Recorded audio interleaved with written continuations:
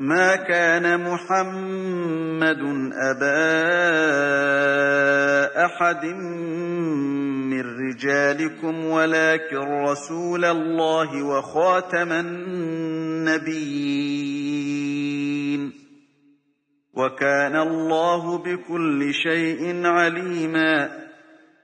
بسم الله الرحمن الرحيم. الحمد لله رب العالمين، وصلى الله وسلم وبارك على نبينا محمد وعلى آله وأصحابه والتابعين لهم بإحسان إلى يوم الدين. In the name of Allah, the compassionate, the merciful, all praise is due to Allah, and may the peace and blessings of Allah be upon His Prophet Muhammad, his family, his companions, and all of his followers until the day of resurrection. I welcome you to this new episode from the series Glimpses from the Fragrant Prophetic Biography of the Prophet Muhammad sallallahu alaihi wasallam.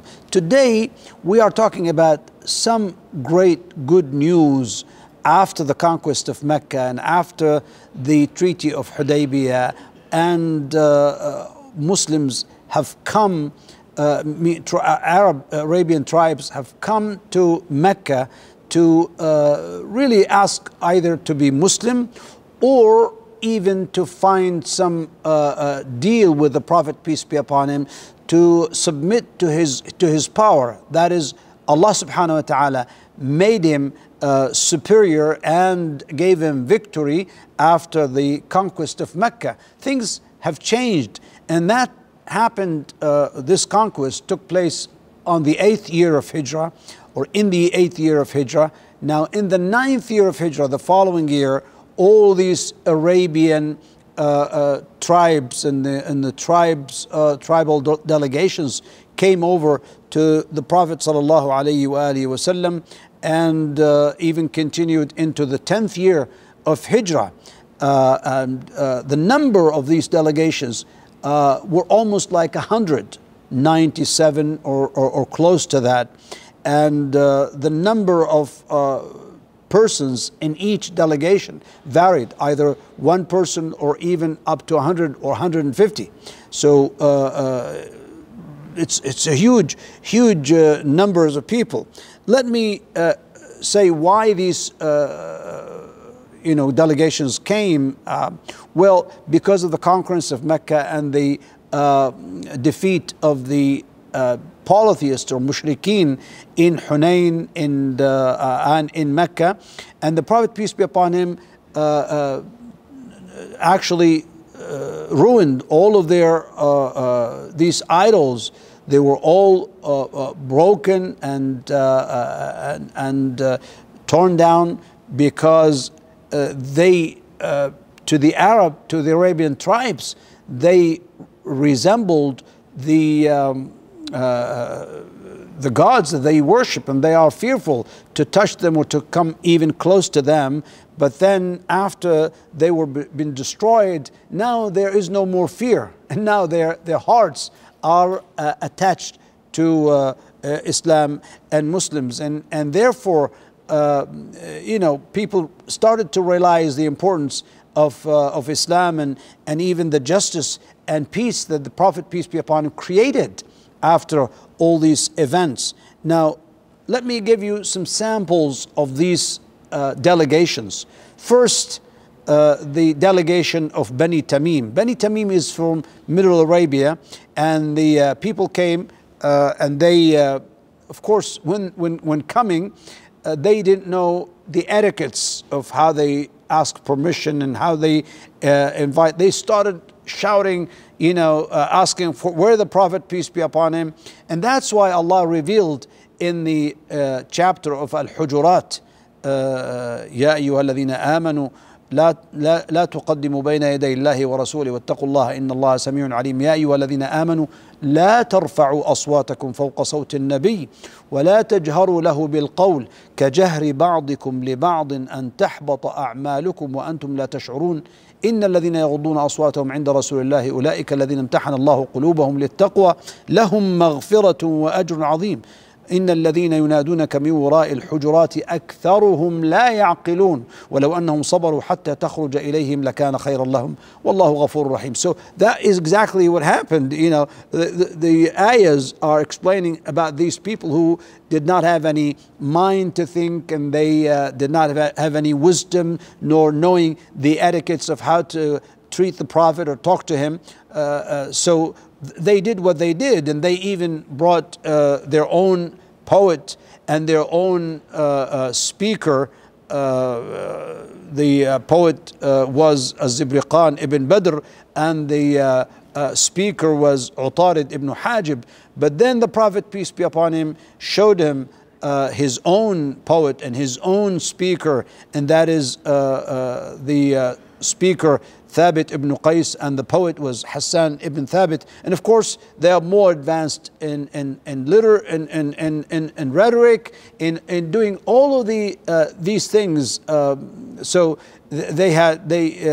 you know, although they became, they wanted to submit themselves as Muslims, so the Prophet accepted them. But the idea is not to challenge or try to supersede the Prophet ﷺ and his own companions. Another delegation came, which is the delegation of Abdul Qais. Now these people came from the area of Ahsa in the eastern part of the Arabian Peninsula, and they lived in what is known until today the village of Juwatha. Juwatha is in Al-Ahsa, and their village is the first village where Jum'ah was established after Medina. So it was the second one in Islam and the first one outside Medina. And these people came with two delegations. First one was in the 5th year of Hijrah, and the second one came with in the 9th year of Hijrah. And the first one was like made of 13 men, and in them was Al-Ashaj, Ashaj Abdul Qais, and the Prophet ﷺ praised him for his own patience and his own wisdom. And the second delegation contained 40 men, where one of them was Al-Jarud Al-Abdi. He was a Christian, but he became a Muslim, and he was a good Muslim. And the Prophet ﷺ welcomed them again and said, "Marhaban bil qawm ghayra khazaya wala nadama." Welcome to the people who will not be humiliated nor be sorry. Look at this now, the delegation of Thaqif. Very interesting how they dealt with the Prophet. Remember in Taif how they treated the Prophet, meaning the people of Thaqif. They did not accept him, they did not welcome him. This were like Mas'ud and Habib and Abdi Alayl from Bani Amr ibn Auf. They rejected the Prophet, peace be upon him. They in fact drove him out of Taif, and he came in deep sorrow for what they did to him. And he was looking for some support after the rejection of Quraysh. But then again, nothing really happened. Now this time, after the victory of the Prophet, peace be upon him, they came, and Urwa ibn Mas'ud accepted Islam, and he asked the Prophet, peace be upon him, to send him back to his own people, to invite his own people to Islam.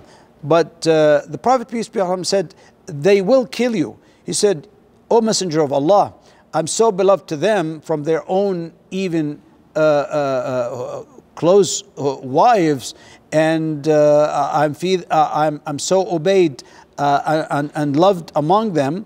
But when he came back, a man actually throw a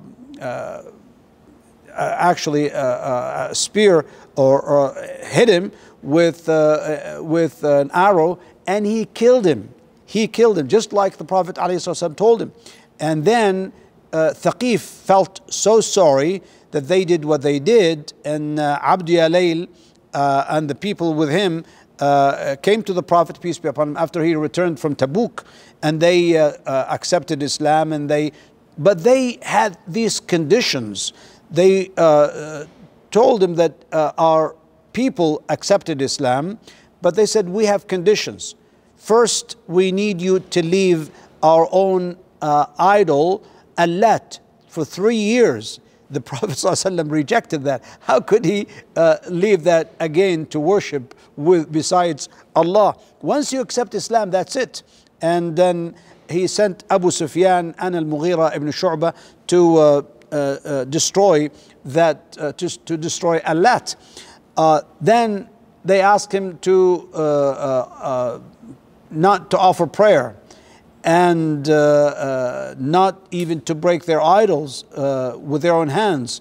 He said, yes, we will not let you break your idols with your own hands, but as for prayer, there is no way that you can be a Muslim without offering prayer. There is no religion without a prayer. And he said, they said, forgive us from not paying zakah or participating in jihad. And he said, yes, you have that.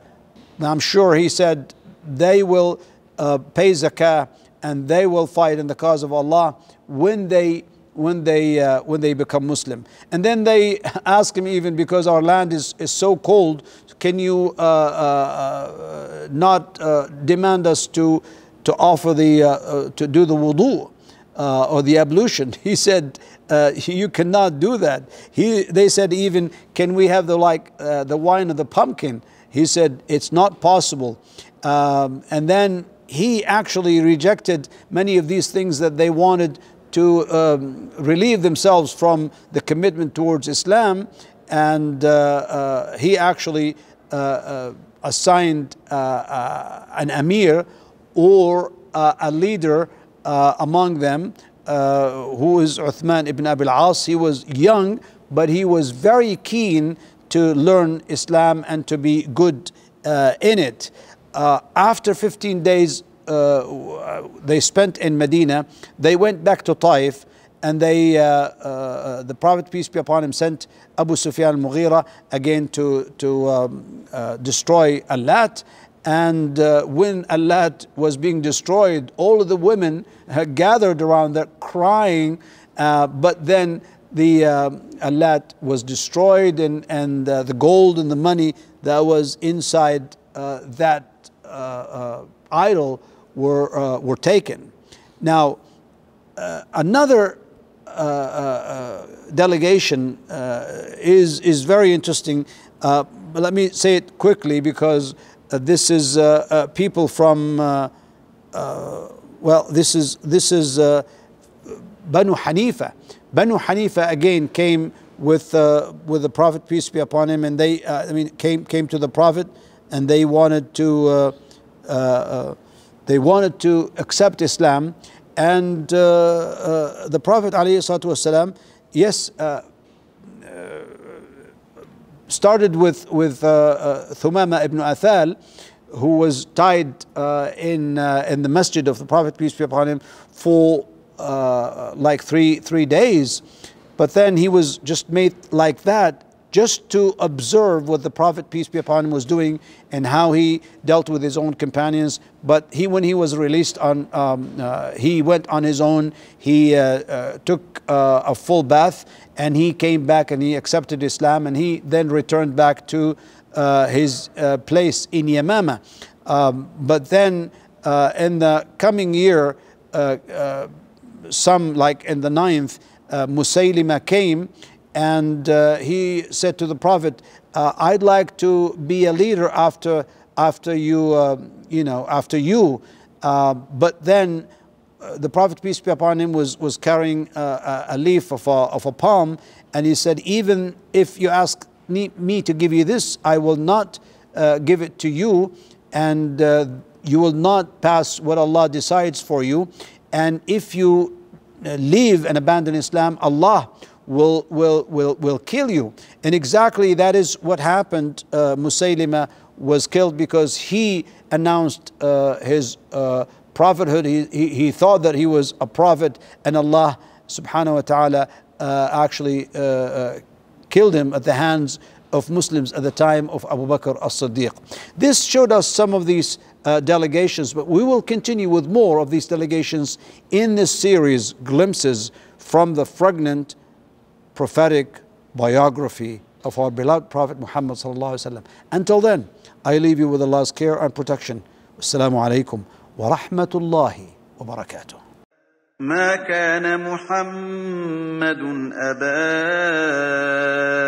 أحد من رجالكم ولكن رسول الله وخاتم النبيين وكان الله بكل شيء عليما